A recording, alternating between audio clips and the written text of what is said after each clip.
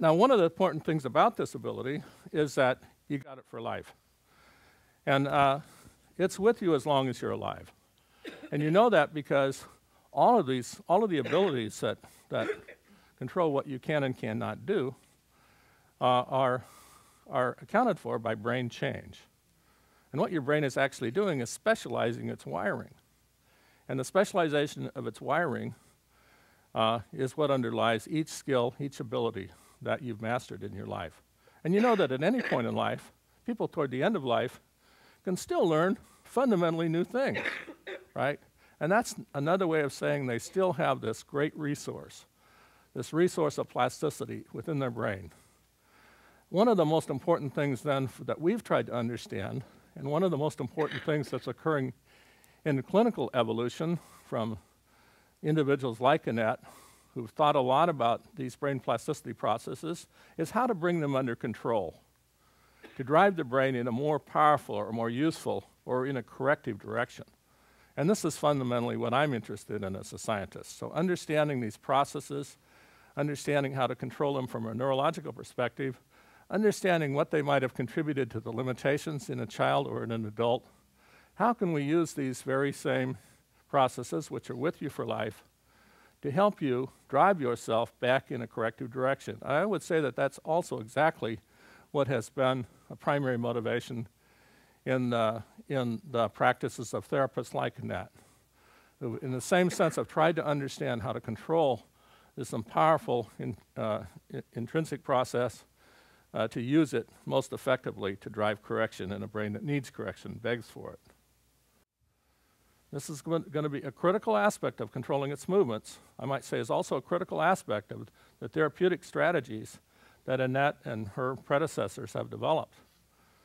The brain learns to control its movement on the basis of the sensory feedback, right? Movement is not just muscles. Movement is the relationship, going to be controlled by the relationship from the sensory side. Elaborate interpretation of the sensory side is going to enable elaborate control of those movements. So one of the first jobs the brain has is to associate limb position and weighting on the muscle of the limbs, of the body, and so forth, in relating movement to that sensory feedback. And in order to do that, the brain has to have a certain history. It has to go through a long period of controlling its movements randomly, and basically across those random movements, systematically associating limb position and the weighting of limbs and the body in relation to that sensory feedback. That's what all of that bouncing of the baby around in the womb is all about. And it's not done when the baby's born. The baby's going to continue this process. Looks like flailing. Looks like sort of largely purposeless, unmeaningful, insignificant movement. All of that wiggling, contorting of the body, movement of the limbs, seemingly random. It's not seemingly random. It's necessarily random. If it wasn't random, then there would be strong, substantial plastic changes that would be quickly dominant and embedded, okay? And in different forms that could be called cerebral palsy. So it's got to be random, okay? First, you got to sort it. Just like first you have to sort the movements.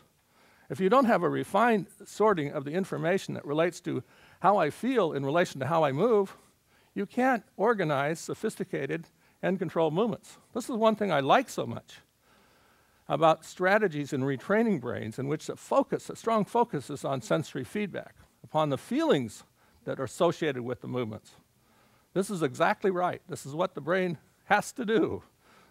And this is one of the reasons why I think that Anat and the sort of strategies that have been applied in this descendant strategy from the Feldenkrais method is in the right direction of being a relatively powerful form of recovery of function when function hasn't developed in a normal way.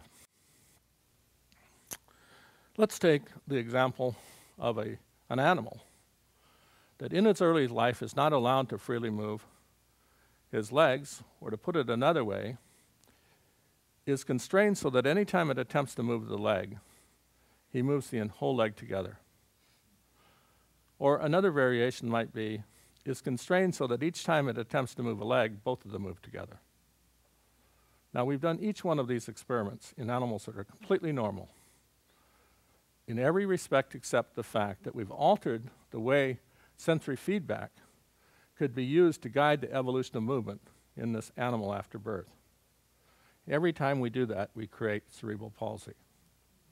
Now, you probably have heard that cerebral palsy is due to having something like an period of oxygen deprivation at birth, and that creates some sort of physical damage or loss. And it does do that. That is true. That is one of the modes of genesis of this condition.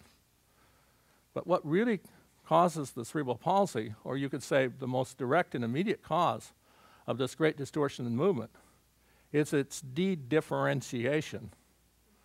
It's diselaboration that occurs because there's a competitive movement that's occurring repetitively in an environment in which the animal is still supposed to be flailing around.